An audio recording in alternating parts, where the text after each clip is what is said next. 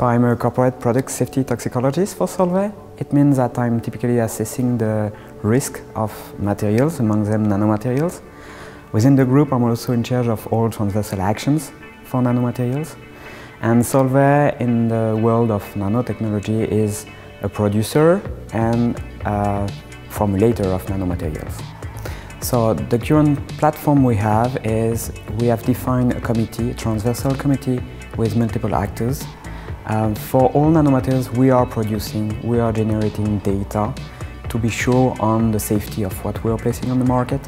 For nanomaterials which are on the research and innovation steps, we have a tiered approach, meaning that we are generating more and more information based on identified topic of concerns, if identified.